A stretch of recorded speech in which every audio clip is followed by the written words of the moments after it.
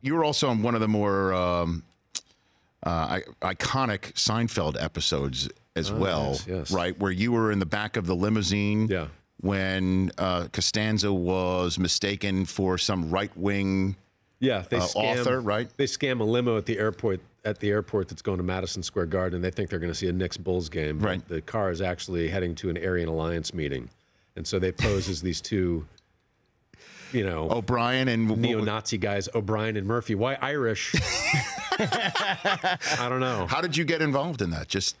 I auditioned, and Larry David, who now I see from time to time at the director Tommy Schlamme has a poker game at his house, so I see Larry from time to time now. I auditioned for him, and I think he liked what I did there in the room, so I got that part. What was it like being on the set back then? They were just starting to get hot. They weren't huge yet.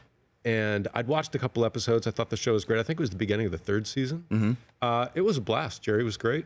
And I do remember one thing about Jason. He was doing these kind of Tai Chi moves down on the floor like this. Jason Alexander? Yeah. And I was kind of watching him. I said, you do martial arts? You know some martial arts skills? And he stopped and he looked at me and he goes, I know just enough to get myself in trouble. Okay. Great people. At that point, you just backed down. Yeah, and I had such a crush on Julia Louis-Dreyfus too. From meeting her on that. I mean, who didn't? That show? I mean, who absolutely didn't? You watch Veep? Of course. Yeah, brilliant. Great show. Brilliant. Yeah. I can't wait for it to come back. That's as close to politics as we're going to get. That's right. We're right up to the line. Yeah, that's it. Yeah, Selena Myers. That's the only thing we're going to get close to talking about politics. The Rich Eisen Show, weekdays at noon Eastern on Audience.